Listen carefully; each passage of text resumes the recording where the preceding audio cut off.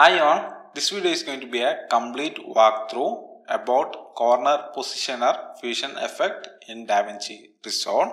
This effect will allow you to align video clips in perspective. First, about the node structure, you need to add this corner positioner effect after the media that you like to align in perspective. Then on the viewer, you can find 4 points on the corners of the media. You can move these 4 corners to align the video to your liking. Now on to the options in the inspector section. First one is the mapping type. Bilinear means 2D while perspective means 3D.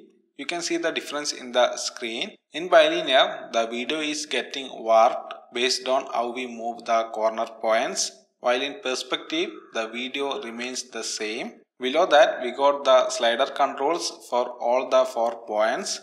Points position can be changed from here, and if you want, you can even link these points to trackers. Next, we got offset controls. It allows you to offset the point.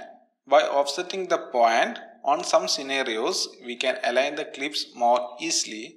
And if we are using trackers on the points, then we can use this offset option to make minor adjustment to the point location. So that's all about this corner positioner walkthrough, guys. I hope you guys find this video useful. If you do so, hit the like button and don't forget to subscribe.